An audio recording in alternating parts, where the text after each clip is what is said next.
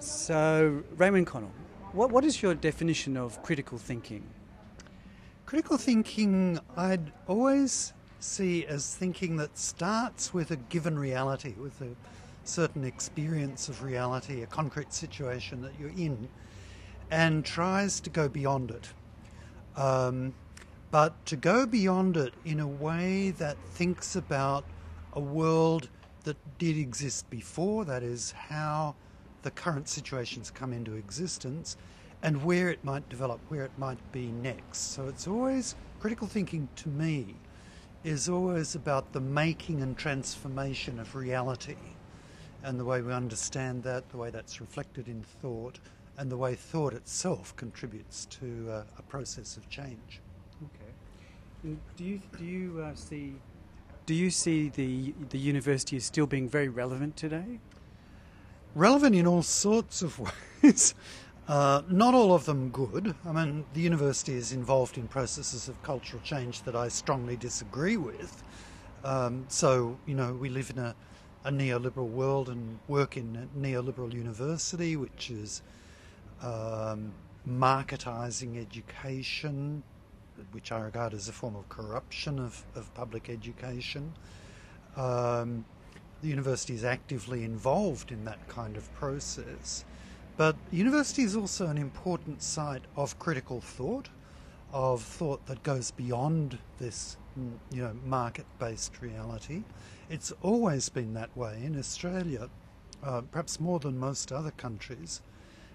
Universities have been a key site for critical thinking, for reflection, for debate. We depend to a great extent in Australia on universities as a site for, as a cultural growth point, really. So I think universities, although, some terrible things are happening in them, are still an immensely important site to work in. Thank you. With your, what led you actually to write your book, the latest book, Southern Theory? What actually motivated you to write that? Well, I wrote Southern Theory because I really care about social science. I think social science is a crucially important part of our society's capacity to reflect on itself, to deliberate, to come up with paths into the future.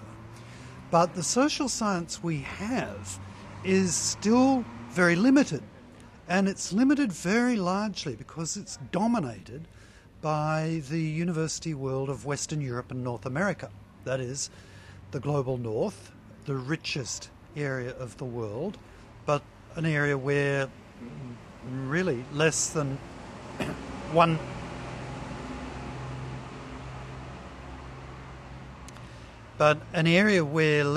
one-fifth of the world's people live. So in Australia, we're very much oriented to the global north in our politics, in our media, but also in our intellectual life. So that we teach our students to read, Foucault, Raymond Williams, Judith Butler, Irigaray, the leading intellectuals of Europe and North America, and rightly so. But we don't teach them in the same way to read Ashish Nandi or Pauline Hontonji from Africa, or Nestor Garcia Canclini from Latin America. That is, we don't introduce our students to the wealth of ideas and knowledge and social experience from the majority of the world's population, from the most of the world's cultures. So Southern Theory is essentially a critique of contemporary social science because it's so much focused on and therefore bounded by the experience of the global north, of the old imperial powers, the contemporary economic centre of global capitalism. But that is a limited experience. I mean, it is not the experience of people in Australia.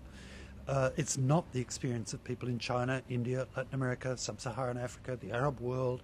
These are different social histories, different social experiences. And our social science should be inclusive of those experiences. And the way towards them is to read, study and learn from the intellectuals from those parts of the world who have theorised, interpreted and researched those social experiences.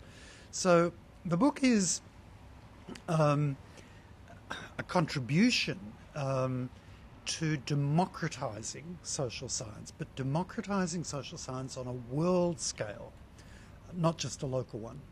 And how has it been received? Mixed, I have to say. I regret that it's had no media exposure in Australia at all, and I think that's very sad. It's got reviews. I think there are 10 reviews so far in scholarly journals. There will doubtless be more.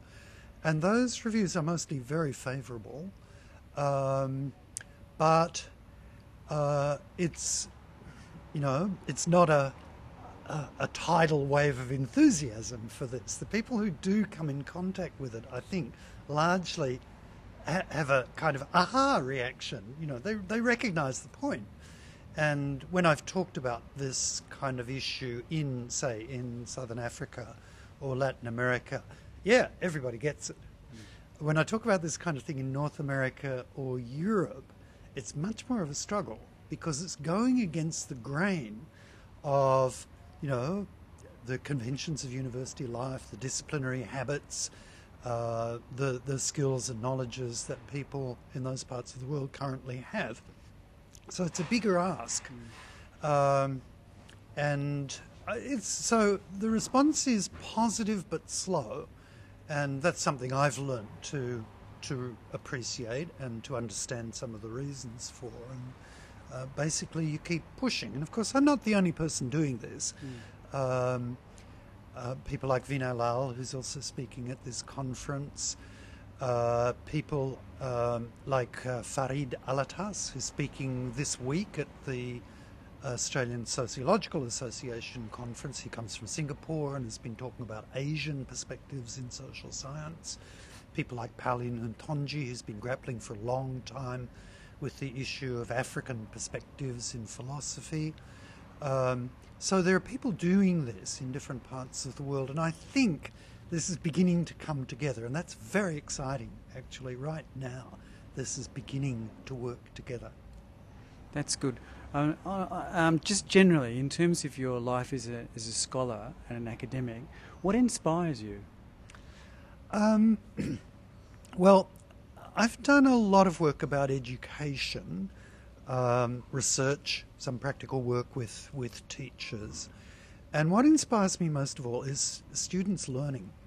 There's an enormous pleasure in teaching, in witnessing students taking fire with new ideas and new material, in learning to be producers of knowledge or cultural material themselves.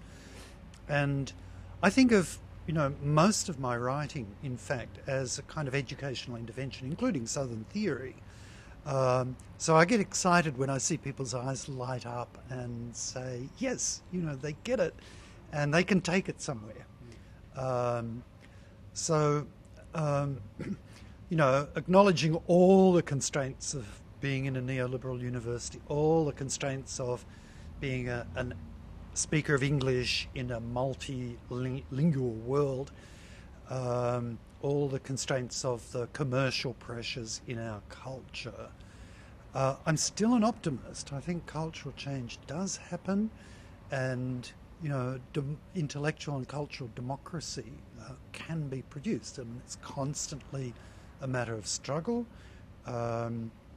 constant debate, improvement, but that's how science grows. That's how knowledge grows, by investigation, criticism, evaluation, new innovation, further debate, contestation, and so forth. It's a constant and somewhat turbulent process, and you don't know what the outcome will be, but being in the midst of it is endlessly fascinating.